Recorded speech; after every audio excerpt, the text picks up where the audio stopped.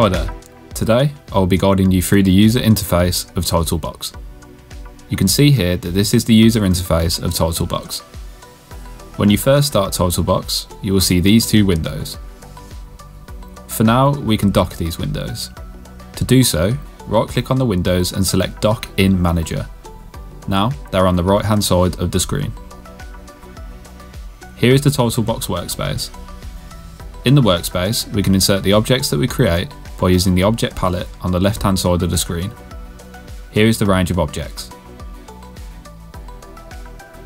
All of these objects can be inserted into and edited within the workspace, from text, crawls, animation objects and much more. We can make the workspace larger by changing the aspect ratio in the top toolbar of TitleBox. And we can also zoom in to improve visibility.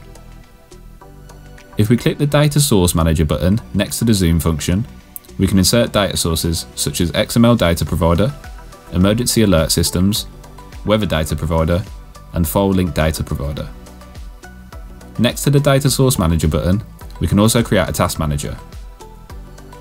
Here, we can play an object, stop an object, pause an object, and move an object. We can also create a program script using the Pascal programming language. We can also play certain sounds. We can create a GPI task, create a Windows event task, and a standard Windows task using the Task Manager function. We can also change the colour of the workspace and the colour of the background area using these options here. To load existing TitleBox projects, you can click the folder button. You can save your TitleBox projects by clicking the save icon next to the folder button. Within the project menu, you can also select which driver you are using currently. I am using Graphics Mixer Output. By clicking on Options within the project menu, you will find a range of options for your TitleBox project. This includes changing the colours of your workspace. In the Network tab, you can view your channel ID, net control port, and alarm and control port.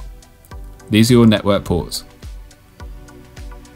This is the Output tab. Here is the aspect ratio, which I changed earlier. You can also use GPU acceleration for TitleBox. If you have a quad-core processor or higher, you can enable rectangular rendering. You can also configure the watchdog component on the watchdog tab.